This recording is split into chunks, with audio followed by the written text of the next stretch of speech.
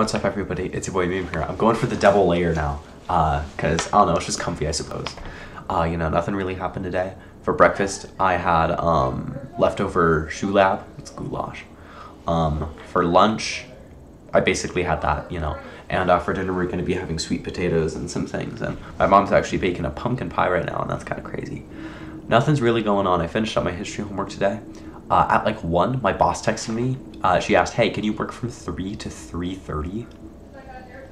What are you talking about?